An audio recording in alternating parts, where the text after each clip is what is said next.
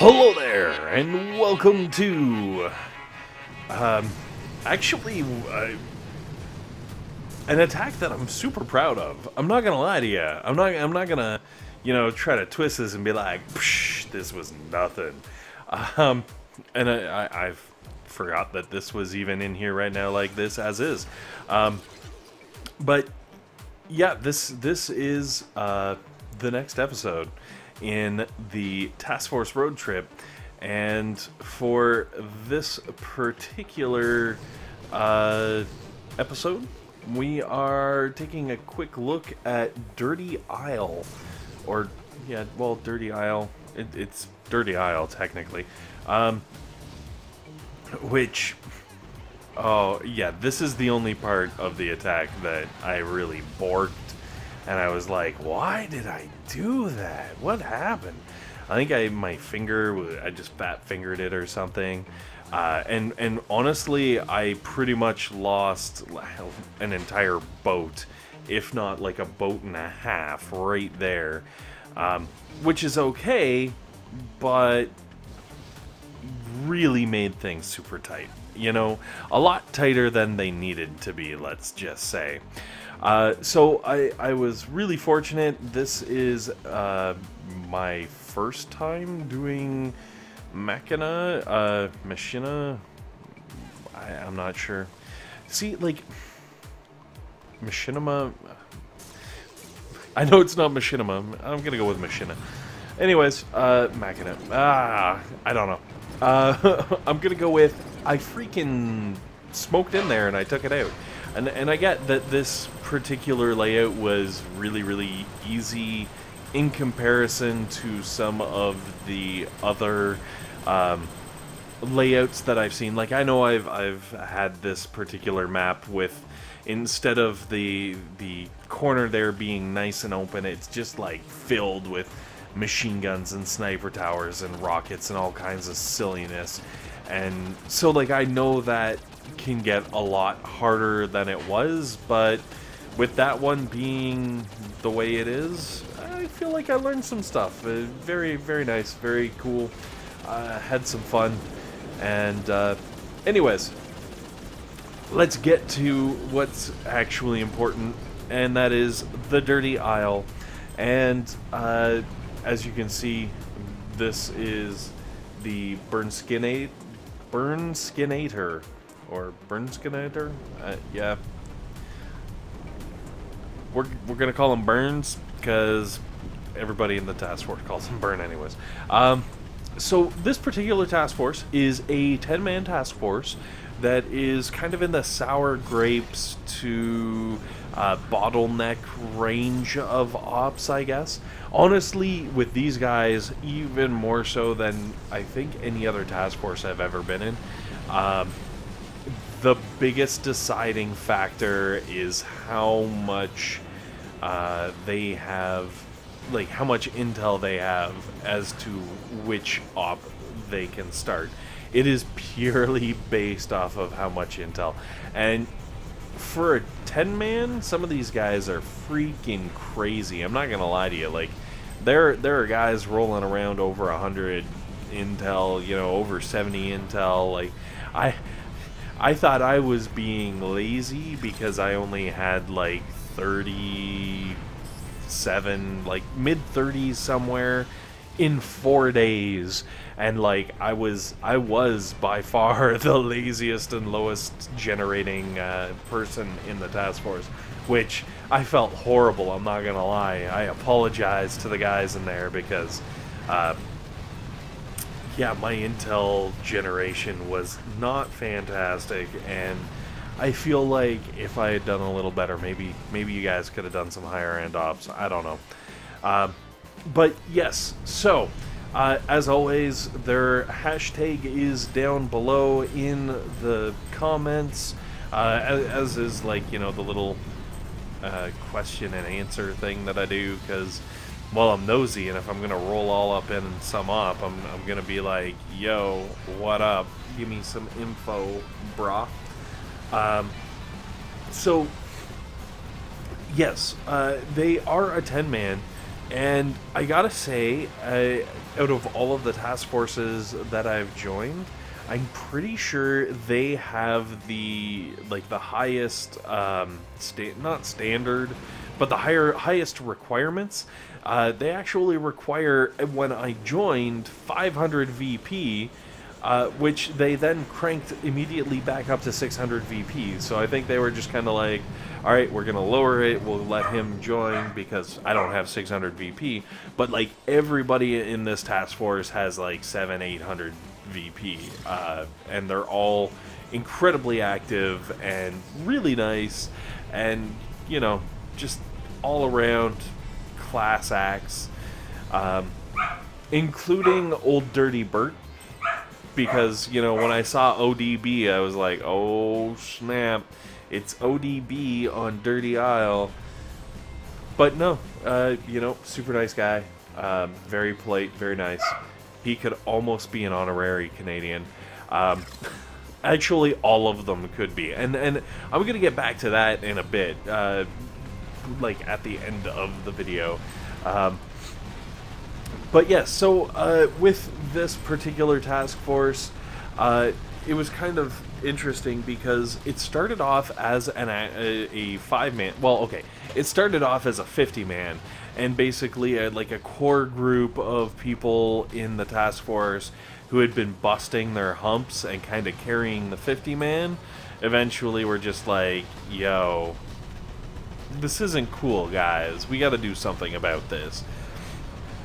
And they kind of splintered off, and they started a 5-man,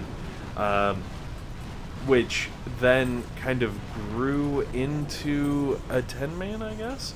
And really, they were just looking to get away from the leeches, and like I guess their 50-man had grown kind of stagnant because of all the leeches. Excuse me 1 minute. Sorry, I'm suffering from the old dry throat.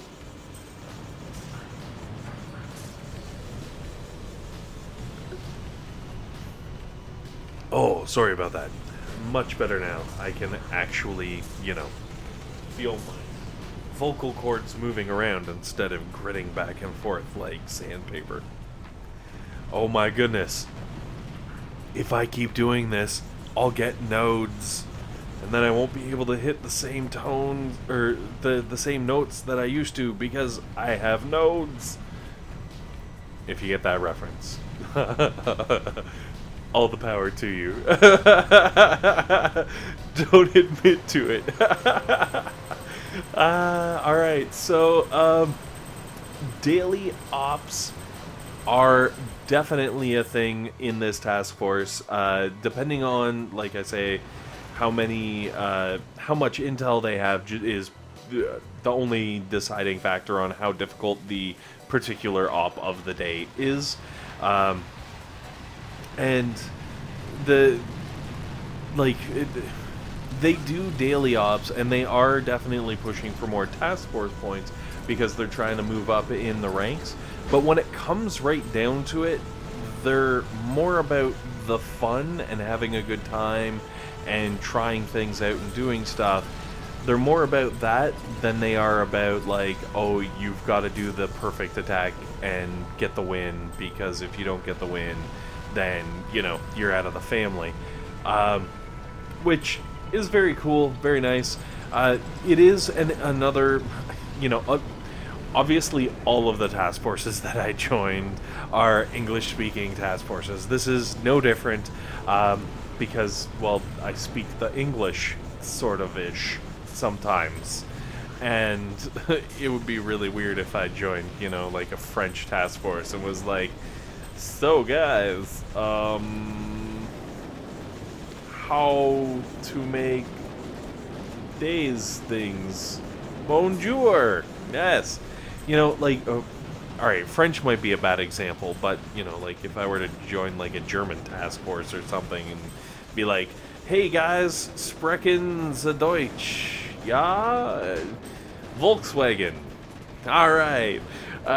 There wouldn't be a lot of communication. It would make the questionnaire really, really hard. And, you know, obviously communicating those strategies would be a little difficult too.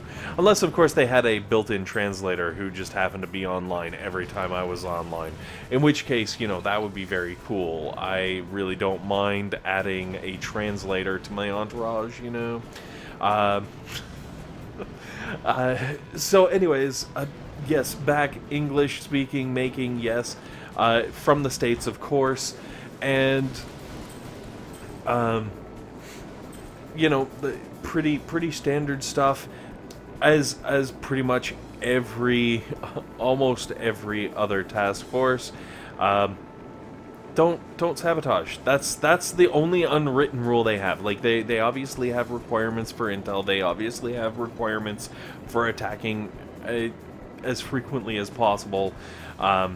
Or like every op, unless you notify, you know, that you're going on vacation, or the op gets wiped out before you get a chance to attack, or whatever. Like, they're not going to penalize you for those. But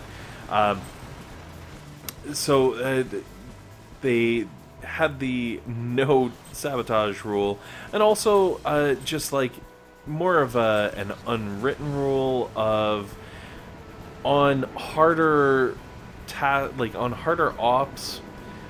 Just communicate, talk through your strategy, you know, share with people so that everybody can be like, yeah, that's a good plan, yeah, let's do that. Or, oh no, be careful if you're doing that, because if you do this and then that and the thing, the dang. Which actually helped a lot, because I'm not going to lie, on one of the days, I was going to do a Smoky Zuka run on a base, well, like a core, and I had looked at everything, and I had planned everything out, and I had gotten all the numbers, and I was totally good, and I could totally pull it off. And then, you know, because I was chatting in the task force chat, I was like, yeah, I'm thinking of doing this, and blah, blah, blah, and they were like, oh, yeah, fully boosted, that should be no problem, you know, you're looking at like 5 shocks.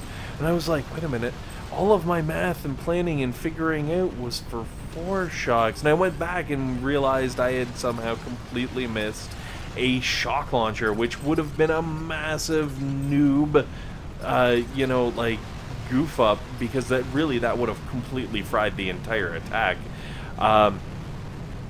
So it was really good, because I was like, oh, shnikes. Let's rewind this and, you know, not attack this and fail epically because I can't shock enough things. How about instead we do different stuff? Also, I was talking about Old Dirty Bert earlier. This is ODB's attack, and as you can see, ODB believes in the utmost finesse in all attacks. We were actually chatting because, you know, when the op gets started, everybody's kind of online and ready to do their attack and is watching other people's attacks and chatting and having a good time.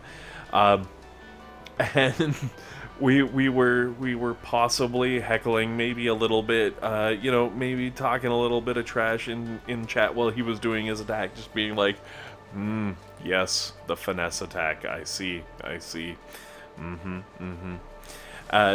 Because, you know, anyways, I'm not going to explain sarcasm in this video. Let's move on.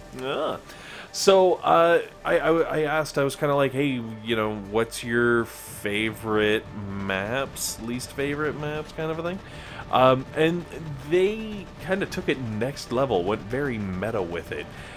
They, instead of choosing specific maps and being like, oh, I like sliding block, or I like whatever, they like Tinder, doing Tinderbox. The whole op, you know, they want to be doing Tinderbox on a daily basis. If they had the intel to pull it off, they would be doing Tinderbox on a daily basis. So also, like, they're pretty much always 1 or 2 people down. So if anyone out there is, you know, looking for a really challenging but more laid-back environment, and, you know, is willing to pump out like 100 intel a week and, like, be a boss, definitely take a look at these guys. These guys might be the task force that you're looking for if, you know, you're you're fully offensive and you're looking to do some attacks, but you don't want to have to deal with, like, you know, succeed or die kind of stress levels. I don't know what task force would possibly have that, but you get the idea. Excuse me again. So yes, take a look, and even if you're maybe not at that level, but you're just looking to move in that direction, these guys might be the guys. Like, they were very understanding of and helpful for me, and like definitely team players and doing great things, and having great ideas. So, you know, maybe take a look. And then, of course, for the least faves, sorry, total sidetrack there. For the least faves, they basically didn't have anything. Because they said tinderbox, though, for their favorite, I feel like Milk Run would be their least favorite. I think that's fair, but hey, who am I? And then, of course, when asked, like, you know, why a 10-man, why not a 5-man? And they were like, well, we started as a 5-man, and it was awesome, but they went to 10-man because they wanted to do higher-end ops, and, you know, when they've got a full set of people, when they're at 10 out of 10, it goes really, really smoothly. They get lots of intel. They're able to do tinderbox on a regular basis, which makes them incredibly happy because, well, it's a lot of fun and it's a challenge, and it's GTs, if you would. So yes, it was kind of interesting to see how things kind of ended up being a 10-man. They also have a Facebook page, which I don't actually have, but if you go search for Dirty Isle Boom Beach on Facebook, I'm sure you're going to find them, no problem. If you want to, you know, chat with them, maybe, like, figure some things out, hash out whatever you need to hash out, I don't know, maybe offer them assistance or suggestions, or just, you know, make sure they're a good fit for you if you want to join their team, because no one wants to join that task force where, like, they're the one person that's like, hey, I'm a free spirit who needs to boost, I'm just going to attack with, I don't know, grenadiers on a base that is nothing but rocket launchers. You know, and then have, like, the rest of the task force just be like, oh. Anyway, also, for the record, I am showing this last attack after being like, my first attack, because, well, you'll see how this attack goes, and we're gonna leave it at that. It's kind of embarrassing, and you know what? They were absolutely fantastic about it. They took it in stride, they laughed, and especially because before I did this attack, I was like, oh, I could do this attack, it's so easy, I wouldn't even have to boost, this is no problem, you know, talking a little bit of smack in Task Force chat, because, well, what else are you going to do in Task Force chat, right? So, yeah, talked a little bit of smack, and then, well, this will play out. While this plays out, though, definitely want to hit up, they had the idea for, you know, things they'd like to see Task Force and Ops and stuff get, is the ability to buy a second attack for, like, say, 20 diamonds or something. You know, just like once per op, if you need an extra attack, shell out some diamonds, get that extra, like, one attack in there, or maybe one attack each, or whatever, just in case someone does bork an attack, and, you know, rather than have one accident screw over the entire task force, it kind of gives you a mulligan, so you can have that second chance, which I thought was a pretty cool idea, especially considering I would have happily spent 20 diamonds to fix this mess. Excuse me. Also, as far as associations and stuff, this task force doesn't have any associations currently. However, they do have a lot of friends in other task forces that they help out. So there is a lot of community that comes with the task force, even if it isn't necessarily like this task force's community, you know, it's just the Boom Beach community in general, I guess. Anyways, with that, I've kind of hit as much as I could possibly hit during this episode, and of course, I've got to leave with my head held high for all the things, because this attack is so, yeah. Anyways, thanks very much for watching, guys. Hopefully this has been helpful. Oh, hopefully it's been entertaining. Yeah, you're really watching that. And most importantly, hopefully you guys have a fantastic day while I do a hashtag chicken fail.